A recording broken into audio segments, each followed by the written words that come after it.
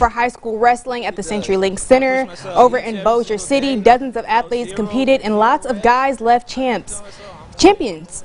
Just to name a few, Trey White, Evangel's heavyweight two-time champion, North DeSoto's Richard Mack, a two-time champ, and Parkway's 126-pound Division I, Josh Keeler. Here's a quick recap. It means a lot. It really does. I push myself every single day, zero rest. I keep telling myself, I'm going to win, I'm going to win. All I got to do is just have it on my mind to win, dominate, get the goal, and to just keep wrestling wherever. Put everything we got on it, and knowing that we have that fan supporting us and that people are counting us to win, it gives you a kind of mindset that you can't lose. It's exciting, just in the moment.